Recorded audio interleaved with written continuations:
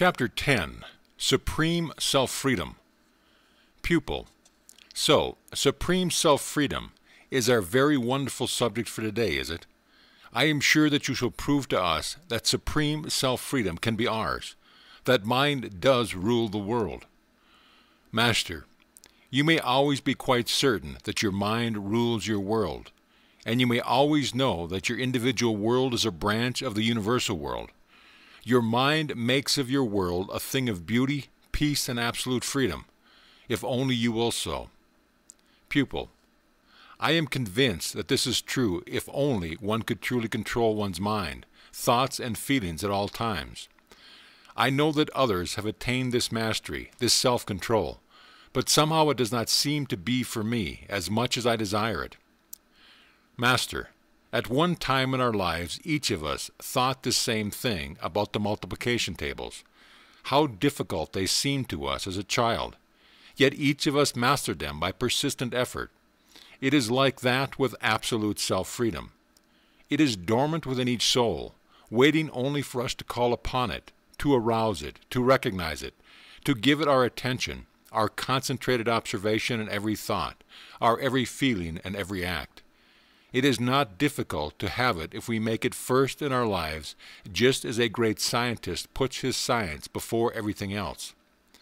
In theory at least, all of us realize that we get only what we reach for, and reach for steadily.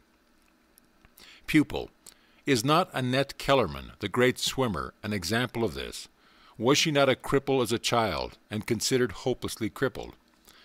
Master. Yes, she was, but through insistent, persistent, determined, steady effort, she became the physically perfect woman, a model for the women of the world.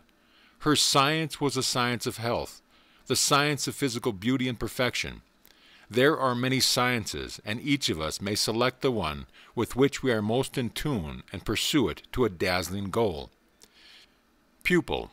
But has not science boasted that it has disproved the Holy Bible? Master.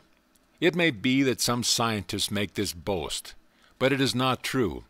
The fact of the matter is that science has confirmed the truth of the Bible. It might be said that science has written a new Bible for the thinking mind, merely by clarifying the old one. Science has made of the Bible the book supreme for those who are determined to live here and now. Science has proved that the Word of life, of the Spirit, is a living word of power. Truly, the heavens do declare the glory of God, and the firmament showeth his handiwork. In reading your Bible, always substitute the word subconscious mind for the word Lord. Try this faithfully for a while and see what an astonishing growth you will make. Try this with such passages as Isaiah 40:31, Mark 29:30, Luke 18:29-30, and a host of others. Look about you. Look at the results achieved by those who have learned to love, to use, and to trust the mind. Strength, power, beauty, television, wire photography, microscope, telescope, spectroscopes, all of these, yes, all of these things are results from the great creative energy, whose progress, harmony, telephone, wireless airplanes' chief attributes are these. 1. It is ever present everywhere. 2. It is always agreeable to suggestion. 3. It is forever responsive. 4. It is eternally creative. This God energy, remember, manifests in the mind of man. In fact, is the mind of man. The 3 Bible references given above, and many others, teach us that if one puts the development of the divine spark within first, over all else, the divine in return will make the one first with it. Truly then, the best life has to give is the possession of that one. Pupil. Am I right in believing that the precious promise of the Bible all hinge upon our making intelligent decisions, loving life, God, first in everything? And if I do, is everything I may desire sure to be mine? Master. That is right, if you make God first. If you really do make him first. That is to say, we should make it our first effort to know life's law and to live them. In this connection, please read over and over again, or better still, memorize letter perfect, the 22nd chapter of Job, beginning at verse 21 and continuing to the end of the chapter. The promises given there, the power, the freedom, the plenty, are yours exactly as promised. If you will take the time, the effort to become acquainted with the loving parent power which is always able and ever more than willing to do these things in you and through you. As you read, be sure to bear in mind constantly that the 21st verse is the key to all the others that follow it. The gist of this whole message is this: we get out of life exactly what we put into it, plus much increase as interest on our faith. Some state this is a more homely way by which saying we get what we pay for and no more. Pupil, I have often wondered about this in connection with tithing. Is it true that tithing is a very old law which has the greatest power back of it? Master, indeed tithing is a law which has much power in it. I have tithed for 25 years, religiously so. The practice of tithing is a divine habit-forming virtue. People tithe because they recognize God and wish to develop their recognition and expectancy. Regular, systematic tithers are those who have formed the habit of counting their blessing. As a result, their blessings constantly increase. Did not Abraham give a tenth of all of his to Melchizedek as a token of acknowledgement that his successes were from God? And when Jesus sent his disciples forth into the cities of Israel, he expressly forbade them to take with them any money or provisions. Why? Because he wished the people of those cities to recognize God in his servants and to support them with their tithe. As St. Paul said, the people who receive spiritual instruction shall administer some of their good to them who gives the instruction. It is a fact abundantly proved that the habit of tithing is a sure road to supreme self-freedom. Pupil, am I to understand that the habit of tithing would give me a consciousness of an abiding partnership with God? Because my tithing is to God and his servants. Is this correct? Does one tithe to God's cause in recognition, in loving recognition of divine guidance? Does one necessarily have to tithe to churches only? Master, no, one need not tithe to churches only. Some people tithe regularly to missionary organizations, some to charities, and many tithe to individuals who work in God's vineyards, irrespective of organizations or affiliations. The value of tithing lies in the establishment of the feeling of constant divine partnership. Tithing brings one into the high and fruitful consciousness of God and company, unlimited. If one keeps in conscious touch with the ever-present, responsive substance of life, by regularly returning to it some of the substance, funds, which it has placed in his stewardship, this constitutes a practical acknowledgment of blessings, and thus increases the blessings manyfold. The ancient Israelites proved this fact consistently, and for centuries the Jews had practiced tithing as they do today. The Mormons of today prove this law constantly also. When I was lecturing in Salt Lake City during the Depression, there was not a single Mormon or Mormon family on relief. The reason is obvious: they tithe. Pupil, I did not realize that tithing was so very great a stimulant for the steady inflow of supply, but now it seems to me that I would give one the same sense of security one has when the taxes are paid in full. Master, that is right. After all, your money is yourself. You are God's, your money is his also. Humanity exchanges its abilities, integrity, labor, etc. for money. In my 35 years as a practitioner, I have had thousands of people come to me for spiritual help for increased supply. But in all of that time, I have never had a solitary tither seek my help for financial increase. In fact, I have had very few tithers, one who religiously follow the practice, ever seek my help for any kind of harmony. Tithing does carry with it a wealth of blessing. Giving is worship. If one really worships God and considers him one best business partner, one acknowledges his help by giving to his cause first. The average person gives a mere pittance to God. After they have paid everything else, that is not tithing in any sense. A tithe is not a tithe unless it is 10%. The tithe should be paid first, from the gross profit, and it should be tendered in genuine love, thanksgiving, and joy, if not in sheer abandon. Pupil, is tithing required by the intelligent, creative power in life? Surely God does not need the money or lands or cattle. Master, tithing is voluntary, yet it is required if one wishes a continual increase of blessing. It is a great joy to recognize God as a partner. To me, a partner means one of whom we are fond, with whom we labor for a common good, and with whom we happily share in love. In order to receive benefits from tithing, there must be joy in giving. To tithe grudgingly yields no blessing, or few at best. He who gives himself with his gifts feeds three, himself, his hungry neighbor, and me. Tithing brings with it an abiding sense of security, has within its loving bosom an abundance of success ideas, which when adapted brings health, wealth, and happiness. This is the law of tithing. Pupil, thank you for your lesson on tithing. I should like to hear much more about it, but are you going to tell us today how to reason ourselves into certainty? Master, this is hardly what I meant when we were discussing reasoning out of affirmation before trying to absorb it. For example, let us consider freedom. Freedom is joy. Joy is freedom. But it seems there are few who have either freedom or joy to any great extent. Many seem to be bound by miseries. Their every day is full of discord.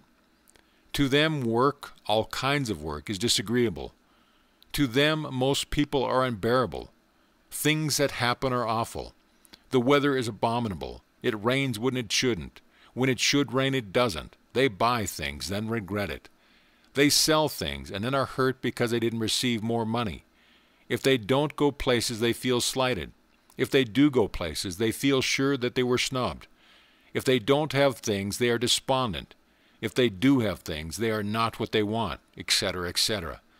Pupil, heavens, is this the average person you are describing? Master, no, I am just giving you an intimate glimpse of a person in bondage, of one who have not trained the mind to hold only thoughts of absolute freedom. Perfect joy and freedom are yours now. Take them and make them yours. Pupil, how may one enter upon these joy thoughts at will? Master, that is the place for the affirmation. Take, for example, the thought, the very best life has to give is mine now. Reason about this for a minute. Why is it true? Because life or God made me out of himself and lives in me. The very life of me is God. Life is happy. Life is free. Life is health. Life is wealth. Life is all good. Pupil, I can see this, but suppose that when you have satisfied yourself, this is true, some member of the family or some friend jabs you with a very unkind remark. What then? Are you supposed to laugh that off? Master, if you really are conscious that the best life has to give you is yours, you will instantly realize at all times that you are not supposed to try to live for another. You have all you can do to keep the stream of joy flowing through your own consciousness. When I first began my study with Troward, he cautioned me every day, watch your thoughts and feelings. They do take form, you know. And he really got that great truth across to my consciousness. When I went to Rouen Manor to study with him, I had been accustomed to a personal maid all my life. I took my maid with me when I went to Troward. There was not one modern convenience where I lived in Rouen Manor, and none could be obtained thereabouts. We had been there just a month when Marie came to me in tears and told me she was heartbroken to leave me, but she could not stay in that awful place any longer. She just must go back to Paris. She was too lonely, etc. Of course my thoughts were, if Marie goes, what shall I do? Here we are miles from anywhere, with no conveniences of any kind. What does this mean? Why should this disaster come to me now, of all times, when I am really trying to know God? Just when my thoughts reached that station and were gathering momentum, Troward's warning, watch your thoughts, came to my mind, and I stopped right there. I began to use the will exercise he had taught me. I also used affirmations he had given me to hold my thoughts where the creative power in thoughts and feelings could produce what I wanted. What I wanted most was freedom to continue my study.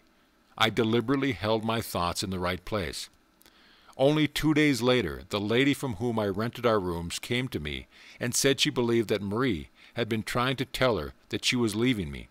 Marie was French and spoke no English, and that she wished that she could find me another good personal maid before she went to Paris.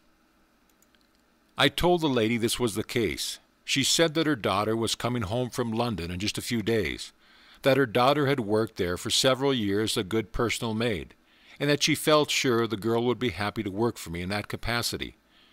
Marie left after teaching the other girl just how I wished things done, and the new maid was as satisfactory as the first. In this episode, I had my first good lesson in knowing that I must watch my thoughts, and that they do become things. Pupil, you have said that your favorite affirmation is the Lord's Prayer. Please show us how you would reason this out in order to better understand it before using it, part of it at least. Master, very well. The first 2 words of that prayer carry a tremendous power, if they are thought over or spoken with much feeling. What does our Father suggest? Our Father, our very own Father. When you were a child, what was your idea of your Father? Your idea of him may have been exaggerated, but you believed him to be rich beyond all words, influential, kind, loving, good, always ready to give, to help, to comfort, to make you happy, and to see that you had everything that your little heart could desire. Then try to feel yourself as a child of God, with all the enthusiasm of a child. Know that you are so like him that he adores you, guides you, shields you, protects you, gives you everything he has to give in generous quantity, that you are and that you have his all. Do this with the whole prayer. Think about it all, understand and assimilate it all, then use it all. If you will do your part, you will find that the Father principle in life is always responsive. Your objective quality of mind may not know what is best for you, because it can only realize the objective and limited side of life. But the Father in you, he knows. Ask him. Be guided by him. Your real desires are but reflections from him which shine through and register in your mind. Pupil, would it not be a good idea for us to frequently refer back to the lesson on desire, a divine impulse, when there is any confusion of mind about desires? Master, yes, that is recommended. In fact, I trust that you will frequently review all the lessons of this course. And I devoutly wish that you would earnestly try to make God first in your heart and mind and soul, and daily and hourly life. If you will, it will mean for you a life of supreme self-freedom. And truly, you will make of yourself a reflection of God's own idea, who is the perfected you. To this end, I recommend the following, all of which I urge you to memorize, letter perfect. I also urge you to use and yet again use these points in affirmation, faithfully and regularly. Here they are. For daily, systematic, loving use, your hourly effort should be that of fully realizing your true place in the great plan of life. Just what is this true place for each individual? It is, as Troward taught me, the following 3 things. 1. Worship of God alone. 2. The absolute equality of all individuals. 3. Complete control of all else. Affirmations. 1. I am intelligent, loving spirit, living in creative love and power. In him do I live and move and have my whole being. 2. I am a specialized part of God's own self-manifestation. God is specialized in me. Therefore, I am perfect harmony. 3. I am direct knowledge of all truth. I am perfect intuition. I am spiritual perception at its fullness. There is but one wisdom. Therefore, I am perfect wisdom. 4. My mind is a center of divine operation. Therefore, I am always thinking good thoughts, speaking only constructive words. Time is eternal. God is the only giver. His loving intelligence is continually working in and through me. Hence, I am ever working correctly. I am thinking the right thoughts, in the right way at the right time, towards the right result. God's work in and through me is always well done. 5. I am specialized spirit. I am always receiving rich, powerful inspiration from the great universal parent spirit. Divine intelligence is always thinking new, fresh, clear ideas through me, ideas far beyond any I've ever known before. My prayers are the outflow of the great oversoul of the universe. They go forth in His name, and always they accomplish that which I send them. God is glorifying Himself in and through me now. End of chapter.